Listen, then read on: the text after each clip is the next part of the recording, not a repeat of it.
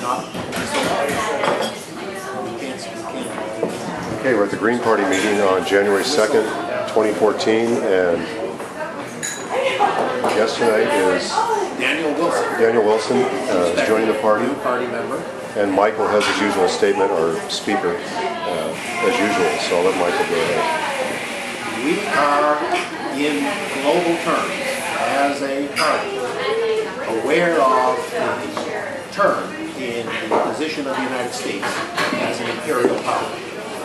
Two of the puppet regimes of the United States, fanatical, extremist regimes, that of the State of Israel and that of the Saudi Arabian Kingdom, are no longer satisfied with the efforts by the United States to forward their interests.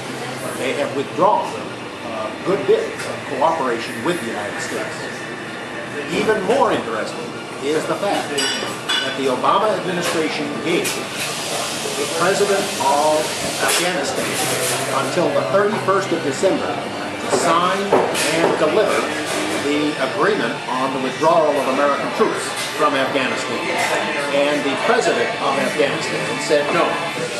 For 2 weeks, the United States went around asking other people in Afghanistan, the president of the Afghan Senate, and other leading politicians to endorse the United States agreement.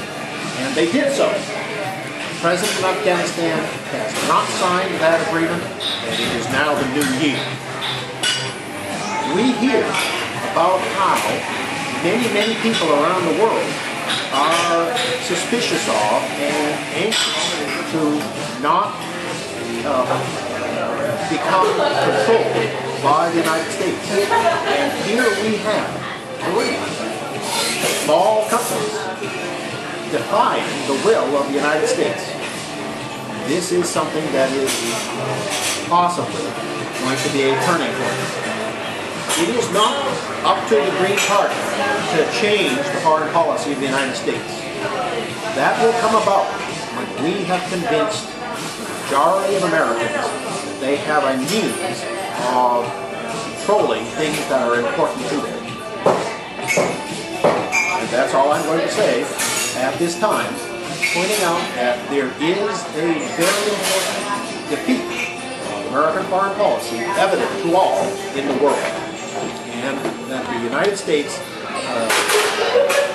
no longer marches uncontested throughout the small countries of the world.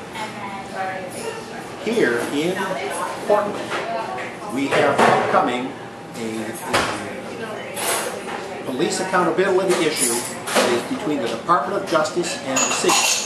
And that meeting in February will also be closely watched around the country. The then issue that we are talking about, you may think global, but act global.